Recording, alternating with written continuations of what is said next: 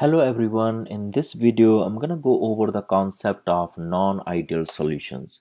So we're gonna go over a few characteristics of non-ideal solutions. One of them is a solution which does not obey Raoult's law is called non-ideal solutions, or each component do not obey Raoult's law over the entire range of concentrations is called non-ideal solutions. So we know that from Raoult's law, let's say we have two components A and B.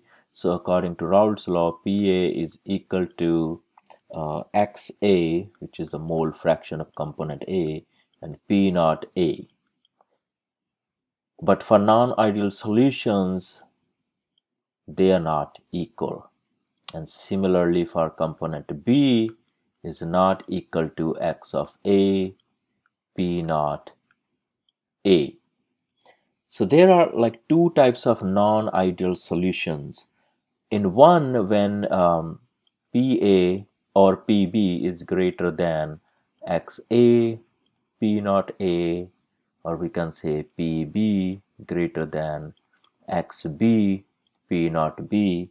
So in these type of non-ideal solution, they show positive deviation from the Raoult's law. So positive deviation. I'm gonna make the video on this concept as well, positive deviation from Raoult's law.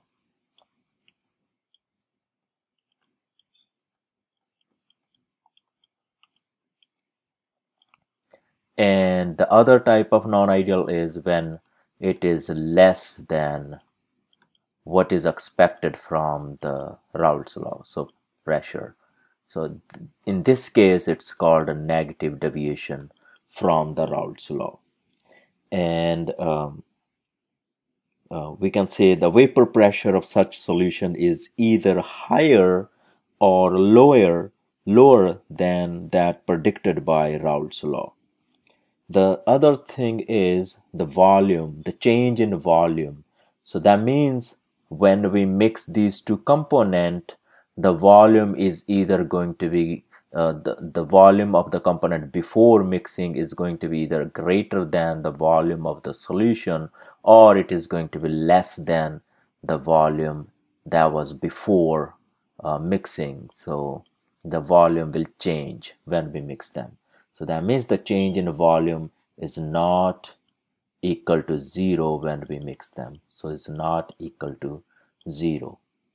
And similarly, there'll be either heat absorbed or released when we mix two components, and in that case delta H mix is not equal to 0.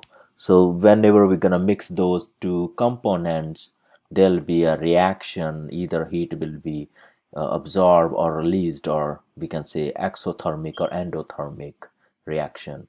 So in that case, enthalpy will change, or there'll be change in energy. So delta H mix is not equal to 0. So we have example like when we mix sulfuric acid. Let's say sulfuric acid is a solute into water, then the amount of heat will generate, and that'll be very large, and then there'll be change in volume and also change in you can say there'll be heat will be generated. So such solution is called non-ideal solution. Also, the other thing is the interaction between the components are different from those of the pure components. So like as we said, we have A and B component. So the force of interaction, or we can say the intermolecular force of attraction between A and B is not going to be equal to the intermolecular force of attraction between the pure components. So FAA will not be equal to FBB. But they were equal in case of ideal solutions. But in case of non-ideal solutions, so this will not be equal. The force of attraction will be different. So the new interaction, the force of attraction between AB, the new interaction between AB is either less than or more than the interaction of the pure component. And that's why there will be either heat generated or heat absorbed. So delta H mix will not be equal to 0. And the volume will either increase or decrease. Let's say we have component A and component B, both are, let's say, 1 milliliter, 1 milliliter. And when we mix them, the volume will be, so before mixing the total volume is 2 milliliter, but after mixing it will be either greater than 2 milliliter or less than 2 milliliter. So the delta V mix will not be equal to 0. So that's all for non-ideal solutions. So one example, the other example is when we mix water and ethanol. Water and ethanol is another example.